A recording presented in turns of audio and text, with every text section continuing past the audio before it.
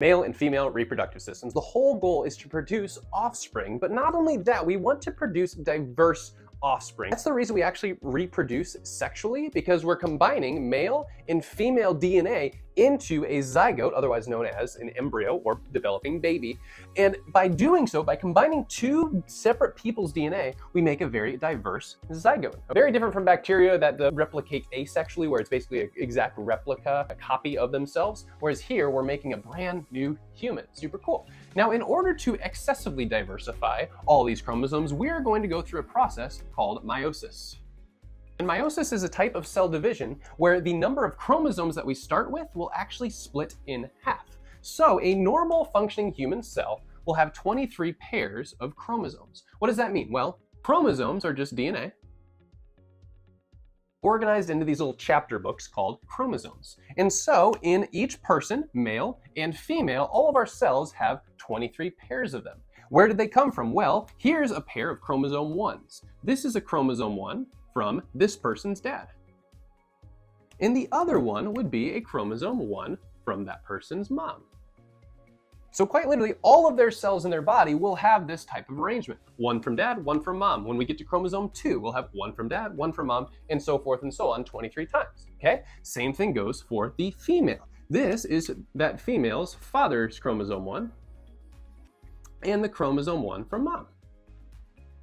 Which makes sense because we are quite literally just a combination of our parents' DNA, right?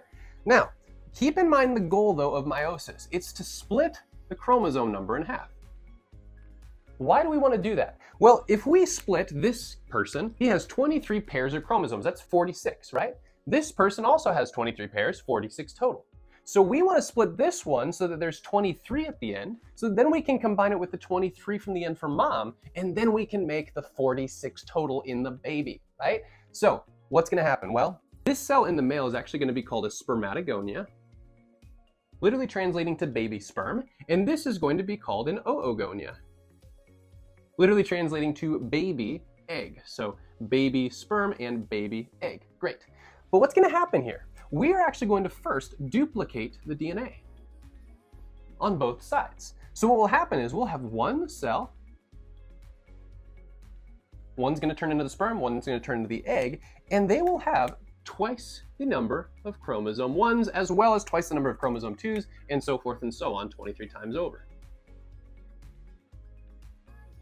But that seems paradoxical because we're duplicating the DNA. I thought the goal was to basically just split them right in half, right? Why can't we just split them immediately? Well, if we just split them in half, follow this logic. If this one just became the sperm with 23 unpaired chromosomes, what would baby be exactly like? This person's dad. And vice versa, if this one just split in through the chromosome 1 from mom and chromosome 2 from mom and so forth and so on into the sperm, this baby would be exactly like mom. You get the picture? So we don't want our babies to be exactly like our parents. We want them to be a blend of a lot of us, right? So what we do is we duplicate it, and at this point, there's an amazing process called crossing over that occurs. And that's basically where these chromosomes are going to swap DNA amongst each other. So each chromosome may look like this now. So now each of the 4 chromosome 1s that are in here all have a blend of both mother and father's DNA. Really fascinating. So now once they're in those 4 on both sides, so I can kind of draw an example over here, we will divide these cells twice. So we'll divide them once, a couple of those chromosomes will get passed on, and then we'll divide them again to make 4 new ones, each with an unpaired chromosome. And the same thing will happen on this side. I'm just going to skip some steps all the way to the end. Now, so these 4 cells, right, will now have half the number of chromosomes. So this is chromosome 1. In reality, they have a chromosome 2, a chromosome 3, and so forth and so on, but they're unpaired. So therefore, in total, each of these have only 23 unpaired chromosomes. And all 4 of them will turn into mature sperm cells. Wonderful. Now in the female's case, same way. We've diversified our chromosomes, but only one of these 4 will be selected. The female's a little more choosy.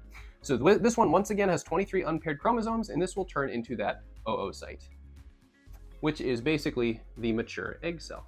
And obviously, if both of these two come together, we have now formed our zygote with 46 chromosomes, and we could add 46 diverse chromosomes due to that crossing over right here. And then the sperm and the egg that were produced have a blend of DNA from both their moms and their dads.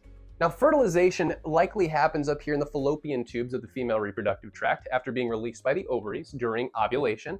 And once it travels down to the uterus, it'll implant into the uterus and begin developing eventually into a whole baby that will then exit out the birth canal called the vagina, and then you have that newly formed offspring with a diverse set of chromosomes.